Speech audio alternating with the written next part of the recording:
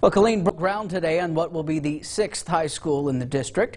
The new school is set to open in 2022 in Killeen. Local and state representatives, as well as future students, attended the ceremony this morning to see the first mound of dirt turned in the construction process. In an effort to keep the schools equal, Killeen ISD will be doing renovations at some of the other high schools. Notably, Killeen High will be getting a renovation worth up to $100 million. Well, I'm elated, and really I'm elated for our community and for our students and our students of the future. This is going to be truly a tremendous campus that is going to serve the needs of our students very well.